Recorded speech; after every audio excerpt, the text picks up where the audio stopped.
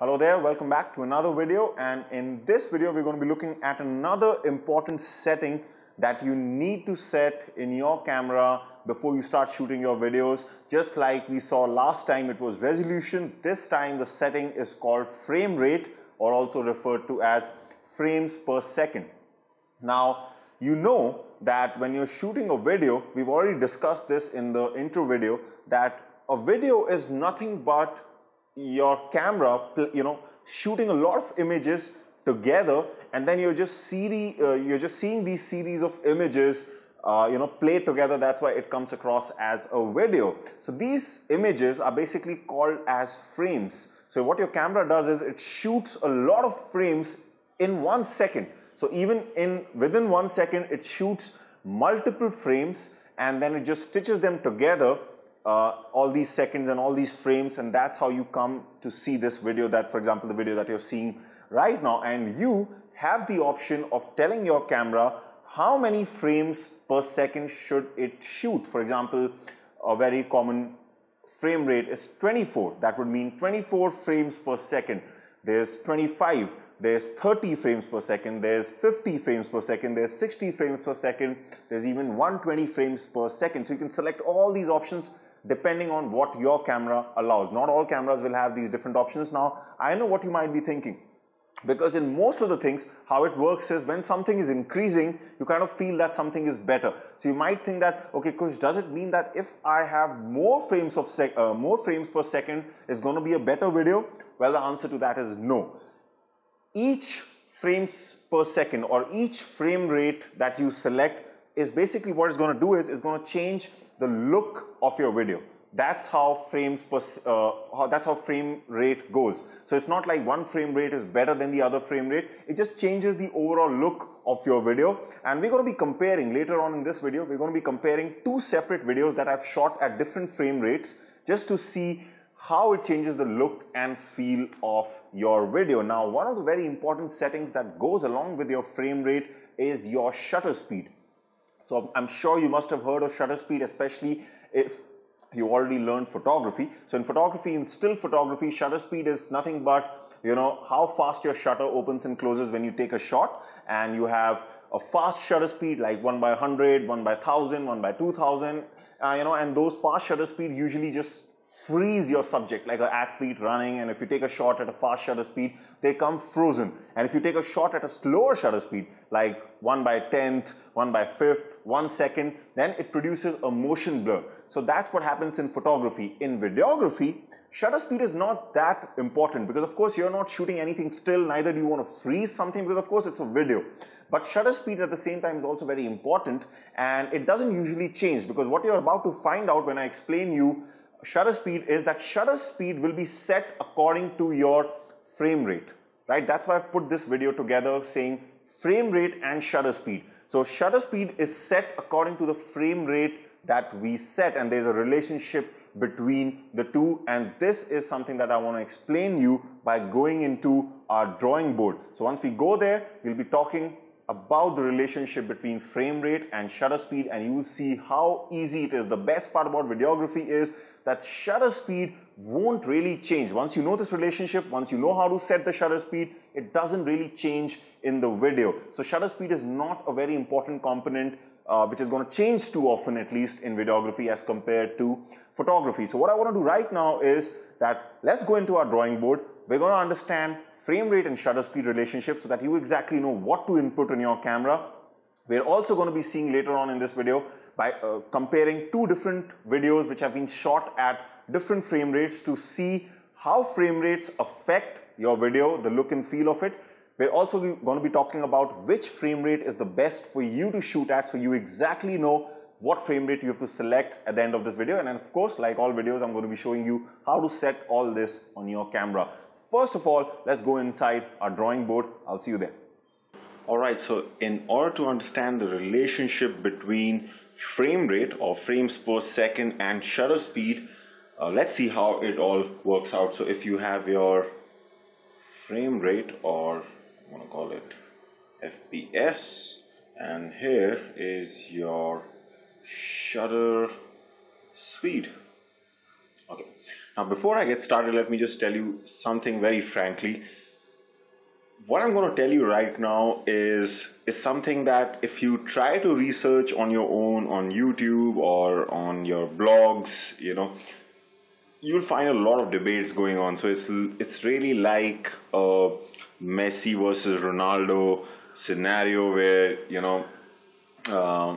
a lot of people have different views and opinions about what is the correct relationship between frame rate and shutter speed. But what I do in such cases is, and I've been teaching for quite some time, and whenever there's a confusing situation like this on which there are a lot of opinions, what I'd like to do is I like to tell you, that is my students, I like to tell you that do something that is done most often, or it's the most commonly followed approach by the average person. So that's how I decide what is correct. So what I'm going to teach you here has a lot of debate going on, but I'm still going to tell you what most people do in the video world. So we're going to stick to that.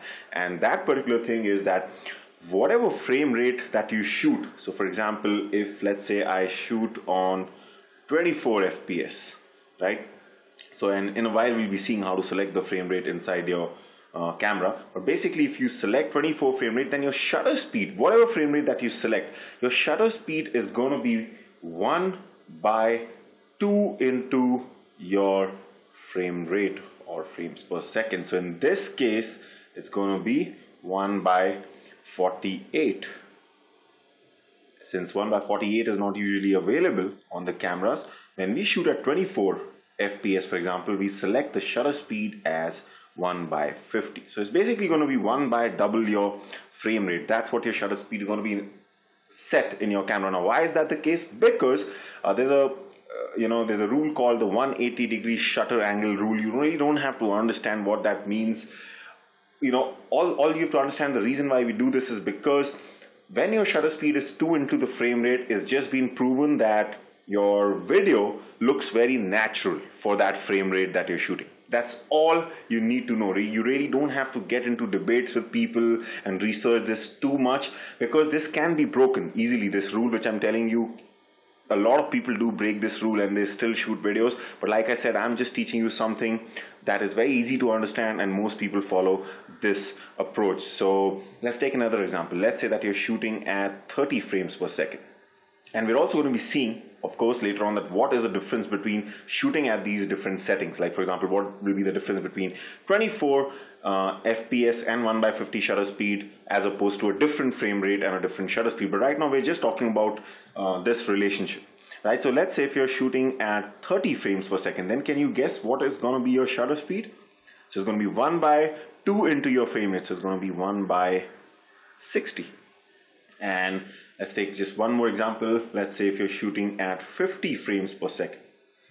And in that case, it's going to be 1/2 into 50. So it's going to be, your shutter speed will be set to 1/100. And let's say another popular FPS or frame rate is 60. In that case, it's going to be 1/120. But a lot of cameras don't have 1/120. So in that case, you just select the next one. So that is going to be 125.